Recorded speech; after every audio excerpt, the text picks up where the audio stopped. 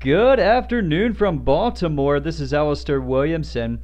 So, what we're taking a look at is the Boston Free Speech Rally. We're understanding that there's these rallies, just like we saw in Charlottesville last week, is that we're seeing these social upheavals starting to increase more and more. It seems that time today is getting faster as we probe into the second half of 2017. We're understanding that there's specific organizations that are at these events, and some of them are run by the Soros Foundation. But my point being here, we have to understand what is happening and why today is not a major concern. It's a precursor to much larger events, but people should not get worked up. And the reason for that, I'm going to break it down in an economic perspective. We first have to understand the bottom 90% of Americans. The bottom 90% of Americans have low wage, low skill jobs that have high turnover rates. The bottom 90% of Americans have debt up to their eyeballs. Millennials, for instance, are the majority probably who are out in these rallies and protests and riots, whatever you want to call them by definition. You're seeing millennials out there that have a balance sheet of auto debt, student debt, consumer credit card debt, have a lot of debt, and we're into an interest rate cycle that is going to the upside. So what does that mean? It means that it's going to be more expensive to service that debt. Now, we have to understand, and the reason that it's not a big concern to us right now is because a lot of these events are isolated on the weekends. If you understand the consumer has to work. The bottom 90% of Americans have to work, and a lot of them are living paycheck to paycheck.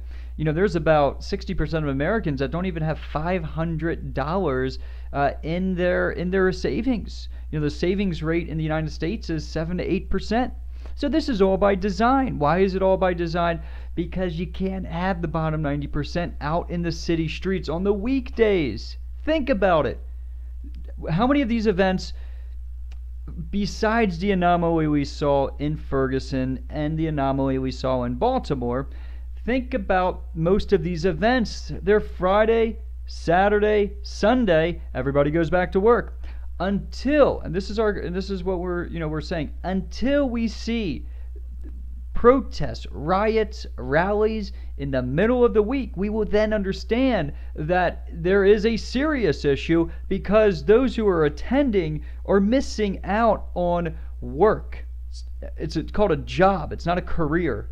The bottom 90% of Americans have jobs from paycheck to paycheck. They don't have careers. We understand that. The industry and the productivity in America is non-existent today. We have subpar economic growth, and our government and even non-financial companies have so much debt that in this interest rate cycle, it's going to take away from investment. It's going to take away from being productive, because these entities will have to service their debt. So we have an issue. It's structural. It's too much debt. The consumer, the non-financial companies, our government, high debt to GDP ratio. We learned nothing from Japan. But anyways, back to this, it's that if you start seeing the bottom 90% of Americans protest or rally or riot during the weekdays, then you got to be concerned, because they're missing out on their job, which their job in return for whatever task or service they're doing, they get paid in dollars. Or maybe cryptocurrencies today, but get paid in dollars. Where do those dollars go? Those dollars go into the bank, and then they get withdrawn to service their debt, the consumer debt, the auto debt, the student loan debt, whatever debt it happens to be. When we see these consumers in the middle of the street on a weekday, we then know that the bottom 90% of Americans are missing out on the job, missing out on the debt servicing payment, and there is some very, very serious structural issues that I would be very concerned. But as of today, we have to wait until we see it in the streets. Then we know that a bigger crisis is looming. Right now, this is a precursor. It's all these movements, these rallies, these protests, these riots, whatever you want to call it. Some people throw out the word domestic terrorism, whatever by definition you want to call it.